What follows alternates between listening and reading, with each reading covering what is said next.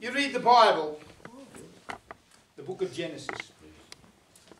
You'll read that God created the world in 6, and all that was in it, in 6 days. On the 7th day, he rested. So, it was after that that he created Adam and Eve. So on that first Sunday, the world was a very quiet place. You know, there was nobody out mowing the lawn or cleaning the car or things like that.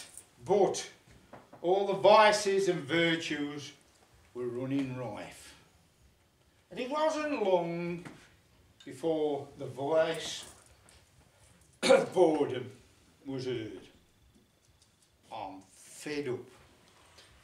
Well, the rest of them, they all agreed that, you know, there was not much going on. So they decided to think of something to do. Well, creativity. He created a game to play. And this game, what he proposed was that one of them closed their eyes and all the others went off and hid. And then the one who closed their eyes had got to come and find them. And Madness, he said, I'll do that. I'll close my eyes. I'll come and find you. But Justice said, hang on a minute. How can we rely on you to do it properly? You know, you're mad. You know, and Madness said, well, it's easy, isn't it? You know, 1, 2, 3, miss a few, 99, 100. Well, they all agreed that wasn't going to work. So they laid down some proper rules. And they decided that he got to count from 1 to 100 and from 100 to 1 at the same time. So he started 1, 100, 2, 99, 3, 98. And all the others started to go off and find hiding places. Well, Daydream was the first one that saw the perfect hiding place for him. Because he looked up into the sky and saw those white, fluffy clouds, and up he went. Idleness, well, he didn't go far, he just went a few yards, he didn't really bother to find a proper hiding place. Just plonked himself down. Forgetfulness. Actually, I can't remember where. But anyway. And then we got fear. Fear.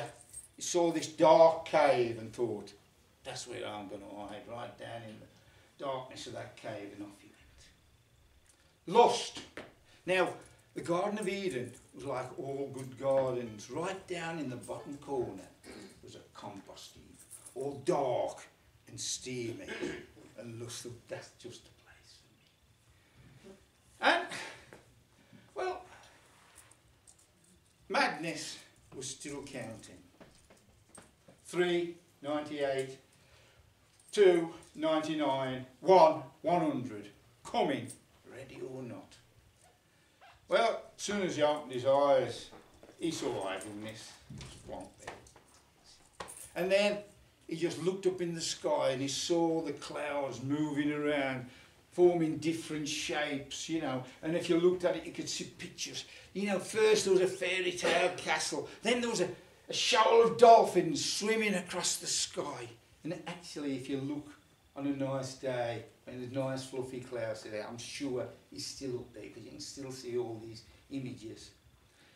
Anyway, indecisiveness. I never told you about indecisiveness, did I? You know, because he hid behind a tree and then he thought he'd be better off behind a rock. Well, he just decided he would be better off behind the tree, and of course he got caught. Then Madness saw the cave and he thought there's somebody in that cave.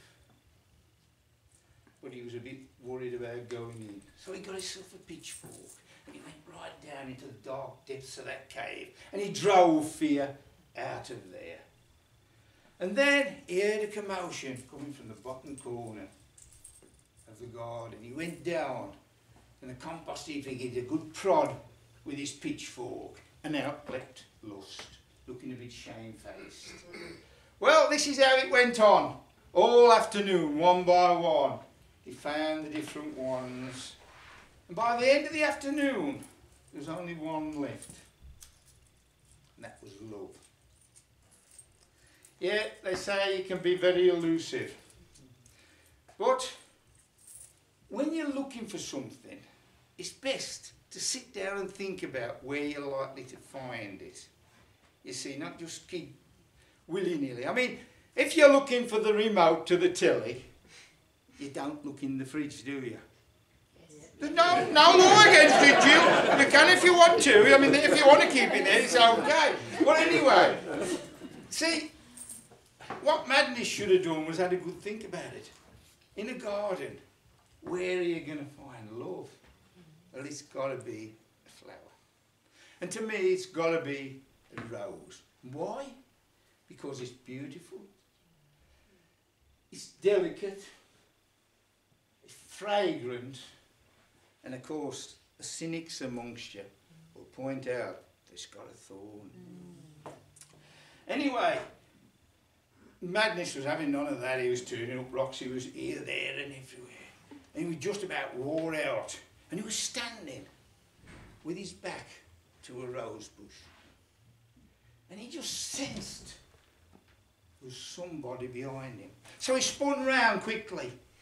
Unfortunately, he was still holding his pitchfork. There was a yelp from the rose bush, and out came Love, with 2 red prickles going down her chins, because he'd taken out both of her eyes with his pitchfork. But he hadn't meant to do it. He was very regretful, and he said, you know, I'm so sorry. Here, let me take your hand and lead you. And ever since that day, Love has been blind and led by Madness. Yeah, well, of course, with this rose thing, a lot of you blokes were down the florist this morning buying flowers for your loved ones. Yeah. Well, I was down there first thing this morning. Oh, yeah. But I was a bit financially embarrassed, to be quite truthful. But I come up with this good idea. I went and I took a picture of a beautiful floral display. And then I emailed it to Pamela with a little bit of homespun poetry. I mean, it's nothing like yours, Jill, but you know, it sort of went something like, roses are red, violets are blue, these flowers were expensive, but I did think of you. Yeah, she sent one back. It said, roses are red, violets are blue, if you think I'm cooking your tea, more fool you. Anyway, I thought I'd better make it up to her, so I booked a table for 7 o'clock this evening. Well, I didn't know she didn't like snooker, did I?